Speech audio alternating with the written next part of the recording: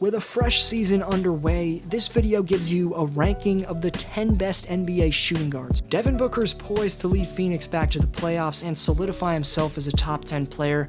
Paul George is doing his best to earn his new $226 million deal, and in the nation's capital, elite bucket getter Bradley Beal has a new running mate in the backcourt in Westbrook, but stay tuned to see where every one of these top 2 guards rank in week 1 of the new campaign.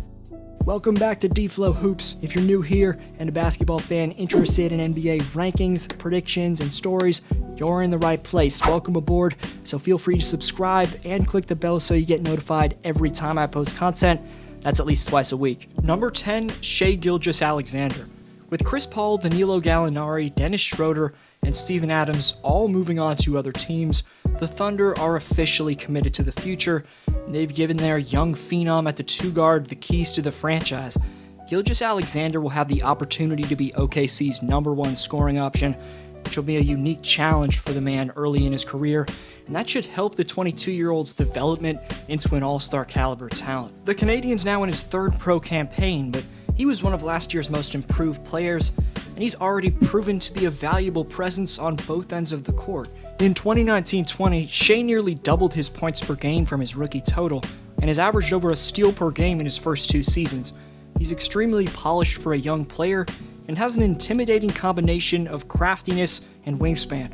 Number 9, Caris LeVert. LeVert's multifaceted talent on the wing off the bench for Brooklyn could be the X factor that pushes them over the edge in the East this year. He's a player who's continued to improve year after year, as in his 4th season with the Nets, LeVert averaged around 19 points and 5 assists, which helped them secure the 7th seed in the East.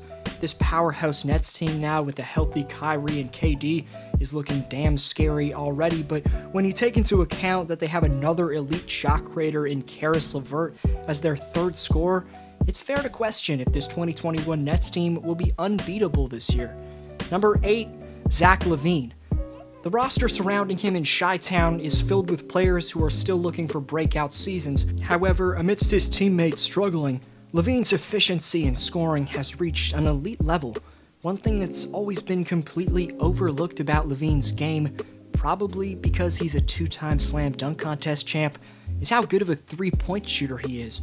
His 6 seasons with the Wolves and Bulls has seen Zach make a blistering 37.5% of his 3-point shots. Keep in mind, he takes a lot of attempts per game from out there.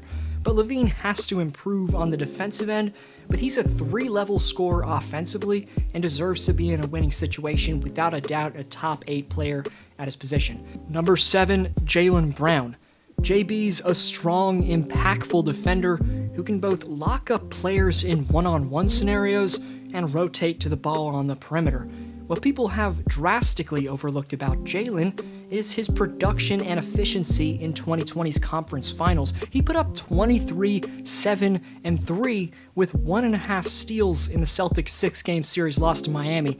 However, in Boston's previous series, their 7-game battle with the Raptors, Brown shot just 25% from deep while attempting 8 threes per game. But in the conference finals, Brown made 52.5% of his 3-pointers. He's inconsistent with his shooting at times, but Brown's a locomotive in the open court and has exceptional dribbling ability for his size. At 6'8", 220 pounds of pure muscle, he significantly vamped his numbers across the board in his 4th pro campaign and showed up when he needed to in the playoffs, so I'm really hyped to see if he can take the next step in 2021. Number 6, CJ McCollum. CJ and Dame's Blazers were the victim of a LeBron and AD steamrolling these past playoffs in the 1st round, but even though McCollum was suffering through an injury, he still put up an efficient 23 points in Portland's 5-game series loss. Portland shockingly snagged the first game of the series, with CJ contributing 21, and he averaged an efficient 23 points for the series. And with the additions of Jones Jr., Covington, and a healthy Jusuf Nurkic for the whole year, Portland has a chance to be a top seed in the West this season.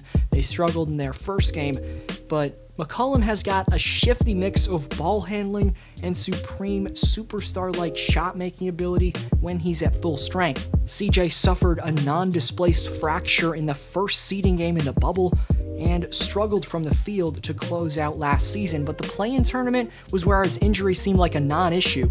He finished with 29 points on 11 for 19 shooting in that game, including a number of clutch buckets down the stretch.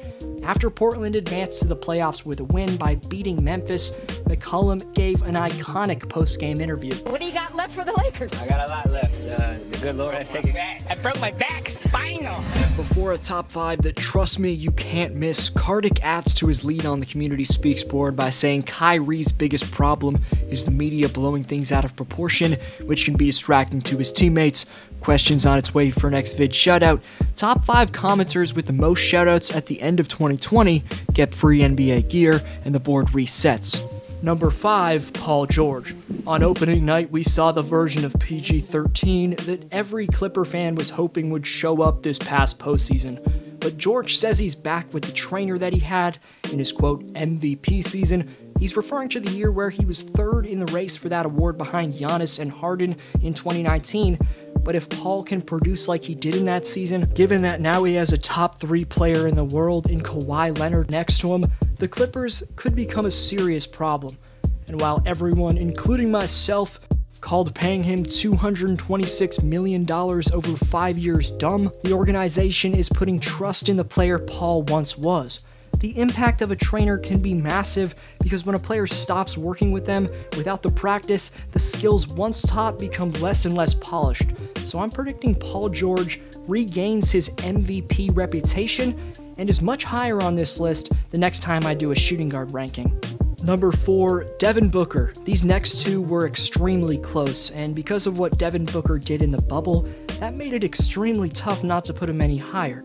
He led the Suns to an 8-0 record, averaged 30 points in those seeding games, and Phoenix came up just short of the playoffs. In the bubble, he showed off his Kobe Bryant-esque post-up game and hit a game winner in the face of Kawhi and the previously ranked Paul George. As long as Devin Booker isn't facing a double team, he can get buckets on anyone, anywhere, at any time. Booker averaged 26.6 points, 4.2 boards, and 6.5 dimes last year, proving that he's one of the most talented young players in the NBA. Playing alongside Chris Paul, not only should Booker's averages go up, the Phoenix Suns should finally start winning. If the Suns are winning and Booker's on a roll, hitting ice-cold game-sealing shots like he did on opening night, then Devin could be in play for an MVP caliber season. Number 3, Donovan Mitchell. The Spider had an iconic 2020 playoff showing against the Denver Nuggets as he broke Steph Curry's record for the most three-pointers made in a single series. For a player that's known as a slasher, Mitchell displayed that he's an explosive 3-level scorer throughout that entire playoffs. When the lights are brightest, Mitchell shines. Utah Jazz fans were blessed the day they drafted this high-flying, three-point shooting, absolutely mesmerizing talent that has a chance to be an NBA Hall of Famer. Number 2, Bradley Beal. The Wizards being bottom feeders of the Eastern Conference last season was far from Beal's fault, as he eclipsed 30 points per game, which was a career high for the 27-year-old. Beal's a solid two-way player, but he's known for his ability to hit incredibly difficult shots at a high volume. James Harden, Kyrie Irving, and Russell Westbrook, according to Bleacher Report, were the only players last season who tossed up more contested shot attempts than Beal. His new backcourt partner Westbrook's already showing off a different mentality, consisting of beaming smiles off the court and unselfish passing on the court, so Bradley's production should improve because of that this year. I mean, Paul George had his best season playing alongside Russell Westbrook, and if Beal can experience a similar connection with Brody throughout the year, then DC will make their first postseason appearance since 2018.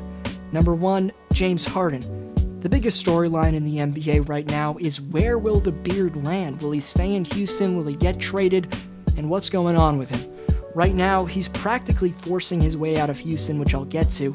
But while his playstyle has been criticized due to his high volume of ISOs and over-dribbling at times, it's a casual fan's take to say that James Harden was the issue for the Rockets last playoffs in the bubble. Russ and James were an awful fit both personality-wise and in half-court scenarios. but James still found a way to produce at an MVP level, despite his number 2 option in Westbrook struggling to shoot from the floor and taking an excessive amount of attempts. Stats don't tell the whole story, but the argument that, quote, James Harden's selfish, which is why he hasn't won a ring, unquote, gets dismantled when you hear that Westbrook put up more attempts from the field than him. As much as I'm loving how Russ is playing in the nation's capital right now, he made 24% of the 5 threes he took per game in Houston's 5-game series loss to LA. But let's cut Russ some slack, because with what's been going on recently, it's now clear to all of us that Harden has a challenging persona to coexist with. The most reputable NBA reporter, Shams, reported that Harden threw a ball at his rookie teammate Jae'Sean Tate in a heated exchange. He's requested a trade several times, showed up late to training camp, and answers like these make it difficult to see Harden in Rocket threads throughout the entirety of this season. About a week, do you feel any better about this situation now than you did before you arrived? Next question. As it stands though, he's still the greatest scorer on the planet, and I think in the right situation is capable of winning a championship as the number 1 option. But either let me know your thoughts on the Harden situation, or name your favorite shooting guard and why down below for a chance at the shoutout in my next upload.